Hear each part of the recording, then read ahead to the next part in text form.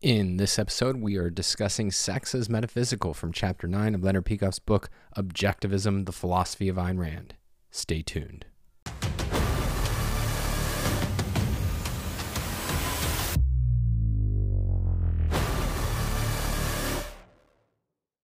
So let's start out with a summary. So we begin with the point that self-preservation requires knowing that the universe is auspicious and that we are good.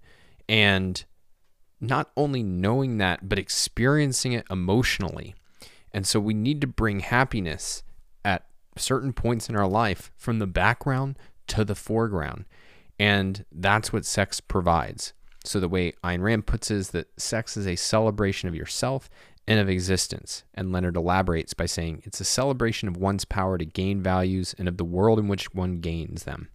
Sex, therefore, is a form of feeling happiness, but from a special perspective. Sex is the rapture of experiencing emotionally two interconnected achievements, self-esteem and the benevolent universe premise. And so, for human beings, all physical pleasures are crucially spiritual.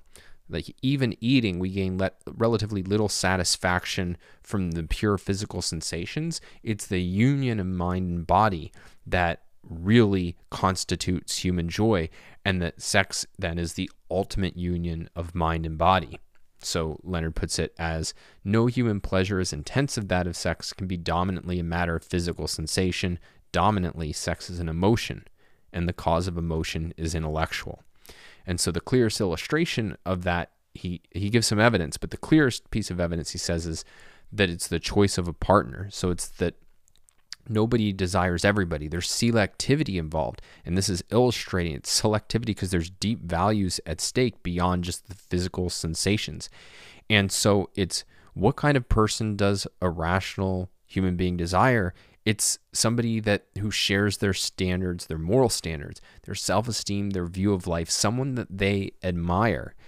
And it's precisely because sex is so good and such an incredible source of exalted joy that it needs to be treated with respect and selecting partners on the basis of values. But once you have that kind of context, once it's treated there, then it's a real positive. And the way Leonard puts it is that, you select a partner on the basis of rational values and then do whatever you wish together in bed, provided it is mutually desired and that your pleasures are reality oriented. And then the kind of key point that's being stressed by objectivism in this section is that sex is good. And this is in contrast then to conventional views. So one is the conventional view that, no, it's not good. It's low. And maybe you can do it if as long as it's for some higher goal like procreation and you follow a whole list of prohibitions. And then the other side of it says, yeah, it's basically low and an animal pleasure, but go ahead and indulge with it. Deuce is wild. And so, again, objectivism is rejecting both of those. It says this is one of the highest goods in life. And indeed, what Leonard says is it's what should come to your mind when you think of morality. This kind of ecstasy in the intellectual creativity and its root and the thing at its root. The fact of man the hero facing nature as a conqueror, not chastity and poverty and groveling before ghosts. So I really just want to start out then by underscoring that last point. We talked about how the whole purpose, or at least an essential purpose of this chapter, is to say objectivism is not just taking a different view of the content of morality. It's not just a different set of virtues and values. It's a whole different way of thinking about morality. And I think Leonard is really trying to hammer this home with the idea that what morality should evoke, in effect, is not a scarecrow chasing away your pleasures, but great sex. So it's a universe away from conventional morality. One of the really interesting things about this section, and one of the things that I think makes it troubling, or not troubling, but difficult, is it's very assertive. So we get that sex is a celebration of the self and of existence, but it's not really argued for. The most we get is the kind of nature of the selectivity of a partner, which is definitely some evidence, but there's a lot more to say about it. And I think a great source for getting to what's the kind of philosophic thinking that goes into reaching these conclusions is in the course that I've talked a lot about in these Objectivism through Induction. And so I want to highlight some of the major points that Leonard makes in his analysis of sex as metaphysical in that course. And for starters, he says, all right, well, where do we begin? Well, we begin with that it's a pleasure, that it's the most intense pleasure, and that we pursue it for its own sake. And so that's kind of the starting point for getting at, all right, well, what is the nature of this pleasure? Why is it so profound? What is its meaning? And he points out that it's hard to isolate because the exact nature of sexual pleasure, because in the moment, you're not focused on you're focused on very concrete things, right? It's the person's body, the sensations. And so as an aside, it's worth mentioning when Objectivism talks about like sex as a celebration of oneself and of existence, like it's not like you should be thinking about that in the moment. This isn't advice on how to have great sex. The whole perspective is that you're just very in the moment and doing it purely for the pleasure. But now we're trying to get at, when we're not in the moment, reflecting on why is it such an enormous pleasure? What is its meaning? What's its role in life? And so that's the kind of perspective of what's being offered here. And Leonard gives three contrasts if we're trying to get at the unique nature of sexual pleasure: work, art, and believe it or not, an anxiety attack. So with work, the contrast is that sex features you as a total. The world is a total. The kind of pleasure involved versus the pleasure involved in work is much more delimited. It's, you as an expert in a concretely defined field, right? It's the efficacy of Don the writer or Howard Rourke the architect. It's not experienced as you as a total person. Now, then art. Now, art's another realm in which it's experienced as a profoundly personal pleasure and is an end in itself. But a crucial difference here is that your mind and body are not at the center of your focus in art. In art, your focus is outward on the world that the artist has created. And in fact, we talk about forgetting or losing yourself in art, which is a real sort of phenomenon. And what Leonard argues is that, well, in sex, the focus is some kind of self-awareness. It's you as a total entity, hopefully not enemy, are the fundamental object of the experience. Now, you might ask at this point, like, well, what's the role of a partner? And the view is that that Leonard argues for is that a partner enhances self-focus. So if we think about the objectivist view of romance, it's that a partner embodies our values, our deepest view of the world, the things that are most personally important to us. And it's part of the pleasures that then in them it's externalized. Those values are externalized. They're objective. They're something we can focus on and respond to. Whereas internally, our lives are experienced much more as this ongoing process versus a kind of embodied object in the way that you get in art. And so, another way to put it is that love is experienced in some sense as finding another self. And so when we say that sex is about celebrating yourself, it's not as opposed to your partner and being in love with your partner, but it's that the whole meaning of the love for your partner is rooted in your love of your own life. It's rooted in your personal values. So then why does he bring in anxiety? Well, that's kind of the negative contrast and the negative or close to a negative mirror image of sex. So it's that, like sex, it's a focus on you as a total and the world as a total. It's generalized, but it's a negative, right? It's a condemnation rather than an affirmation. And so some facets of that, right, is that an anxiety attack it's terrifying regardless of a person's knowledge, skills, character. Whereas with sex, you feel in the moment efficacious no matter what. It's inherently an experience of self-affirmation. Or if you take an anxiety attack as experience as self-damning, sex is experienced as self-celebration. So both experiences are generalized, they're not specialized. And because the self-celebration, again, is it's not like I'm great at a particular skill. It's that I as a total am good.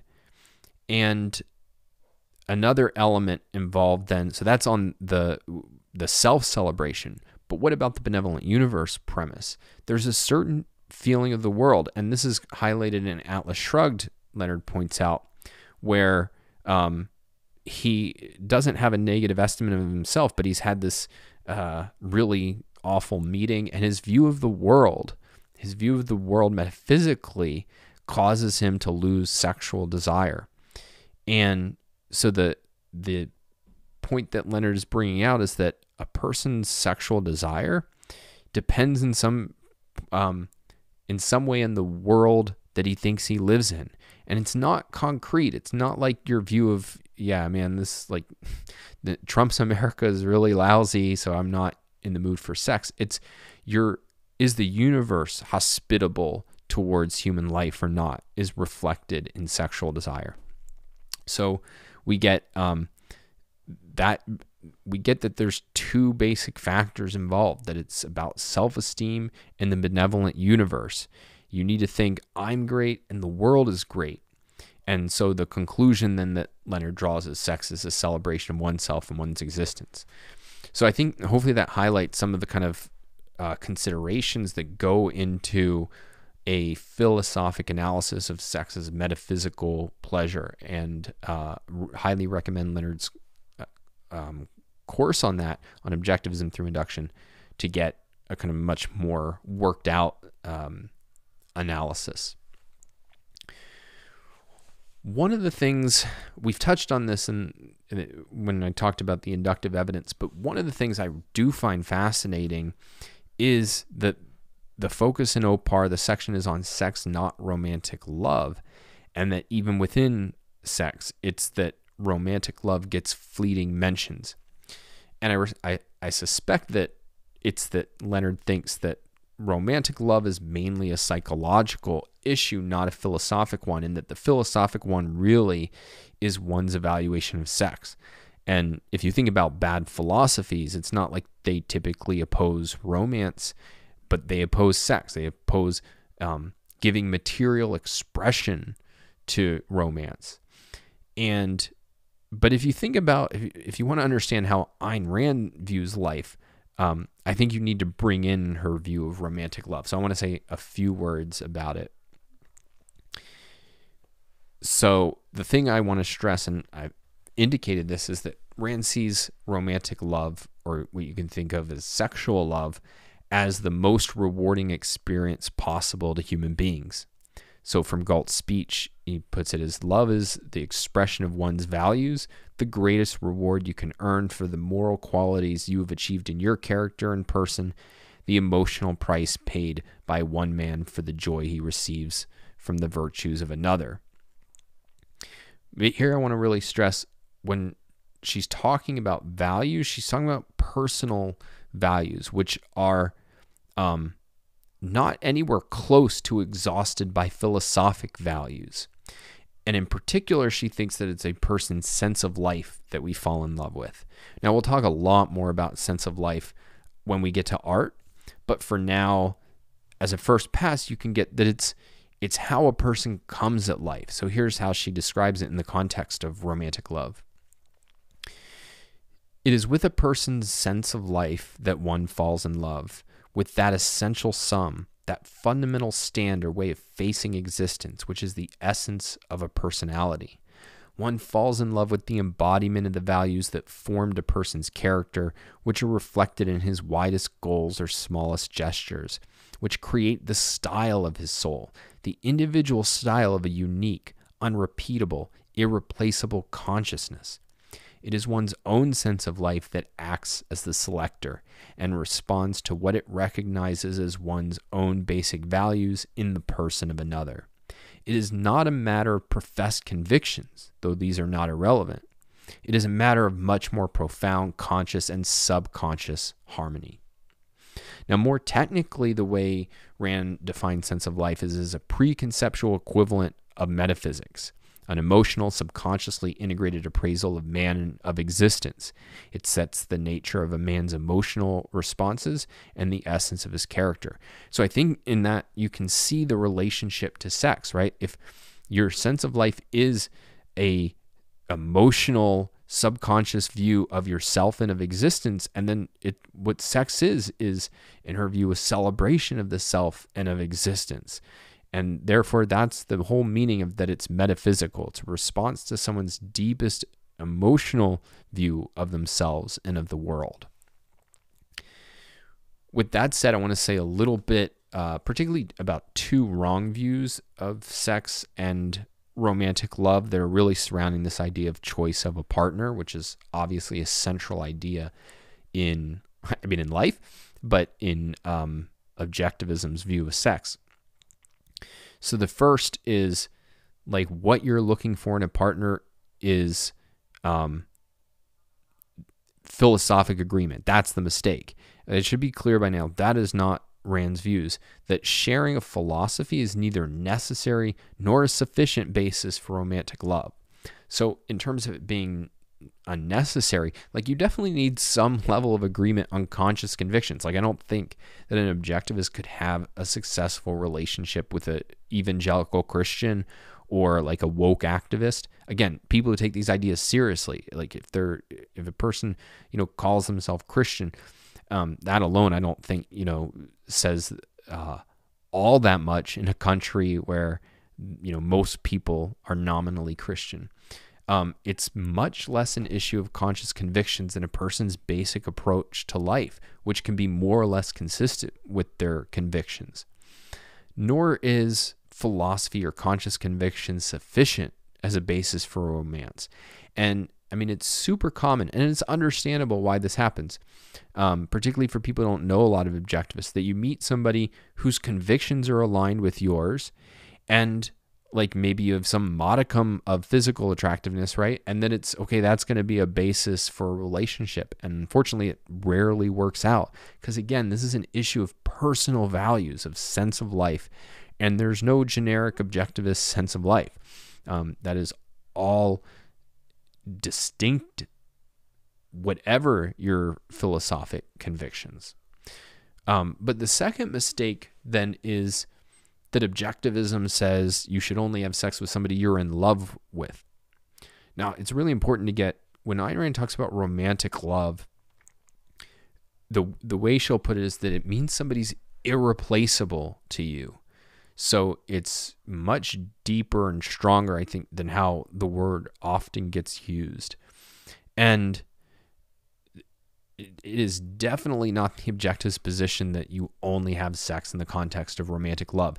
And to get why, you have to think, why would I think that is true? Why would I think that sex should be reserved purely for romantic love? And I think in the end, it's holding on to a kind of mystical view of morality where there's these rules for sex and thou shalt not get it on unless you're in love. But what you should be thinking about is, well, what is sex? What is the nature of the pleasure? And if you think about it as, well, it's a celebration of yourself and of the universe, well, then you couldn't have it with a person you despise or even some random person off the street, since you wouldn't know anything about them except that they're willing to have sex with some random person off the street.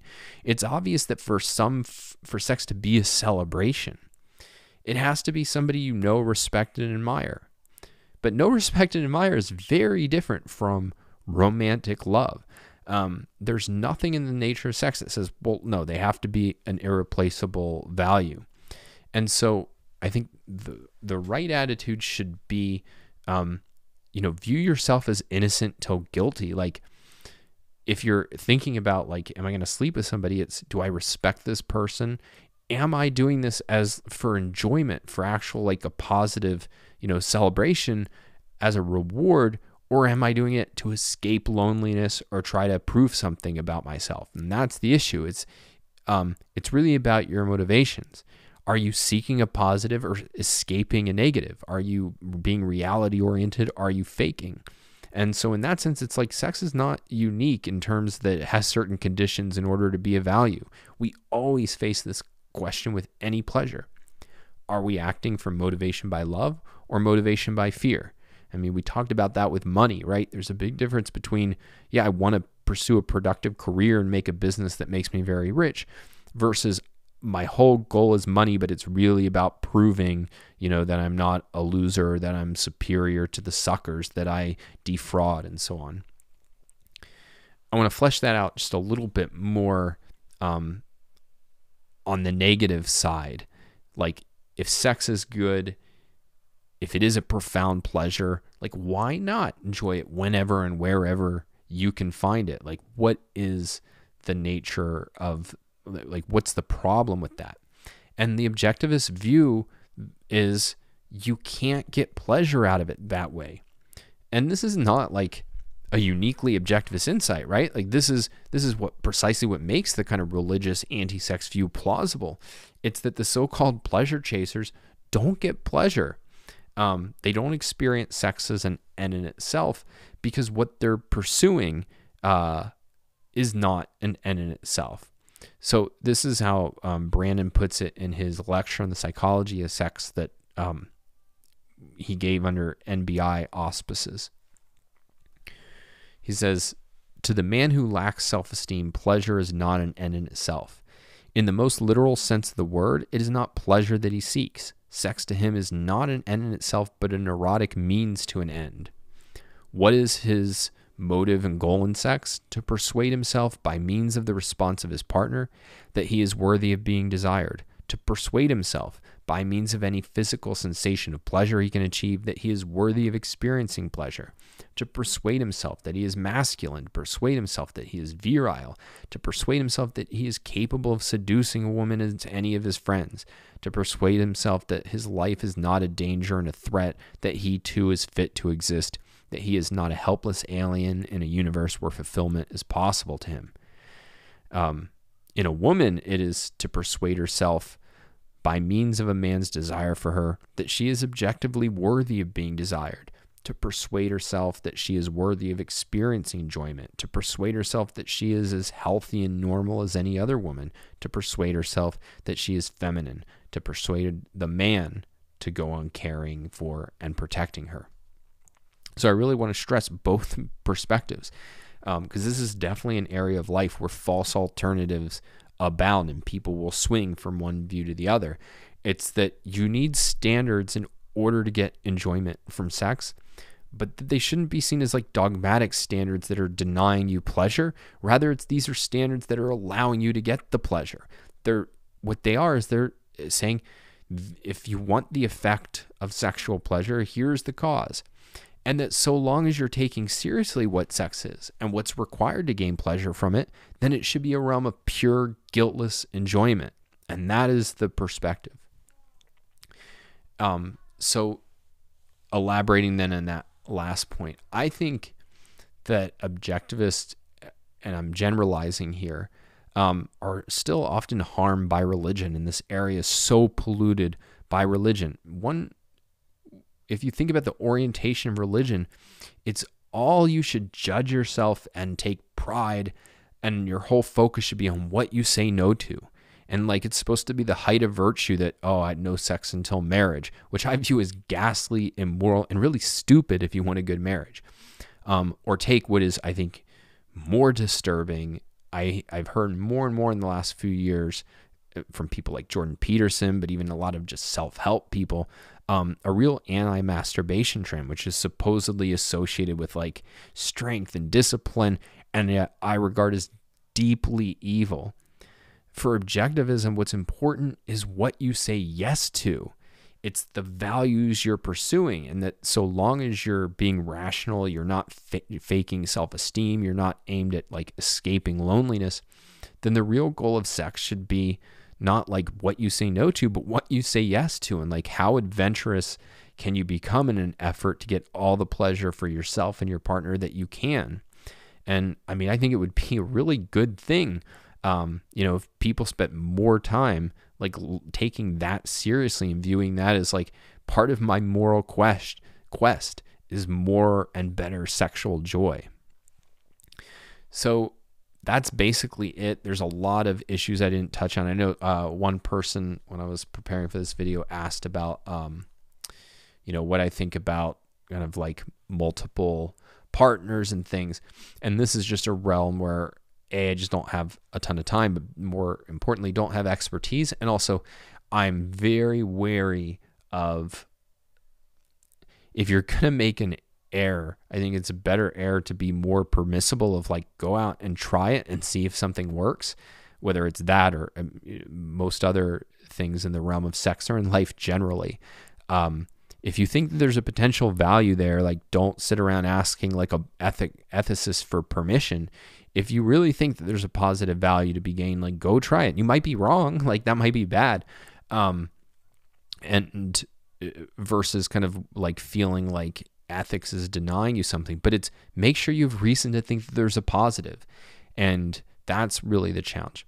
One thing I will recommend, there's a really interesting book by an objectivist named Jason Stotts called Eros and Ethos, A New Theory of Sexual Ethics. Now, I can't fully endorse the content. In part, I haven't read the whole thing cover to cover, but I found it really interesting. It raised a lot of really interesting issues, and he's a really valuable thinker on this topic. So if this is a topic that's interesting, that's a good resource to check out.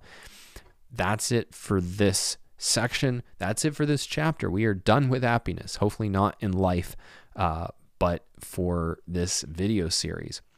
Next time we'll get on to government. In the meantime, be sure to like this video, subscribe to the YouTube channel, and as always, the best way to stay in touch is to go to donswriting.com and sign up for the newsletter. Talk next time.